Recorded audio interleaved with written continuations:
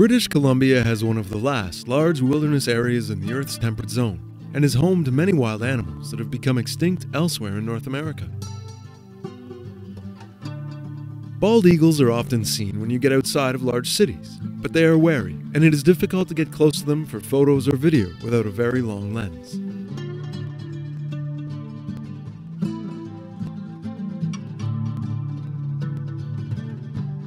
This mother eagle has a typical nest, high in a tree overlooking the Strait of Georgia.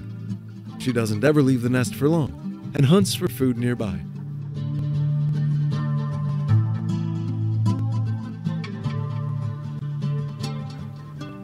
Blue herons are fairly common here. They stand in water patiently waiting for prey to come within reach, unlike the noisy oyster catchers, whose call is unusually comical.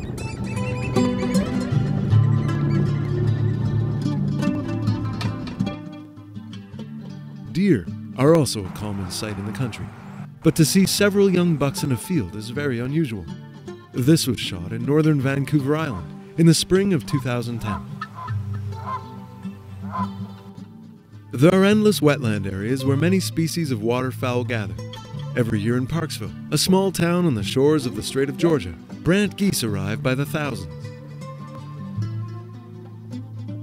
These small geese congregate in large numbers, feed on marine plants, and are often found in tidal estuaries around Georgia Strait.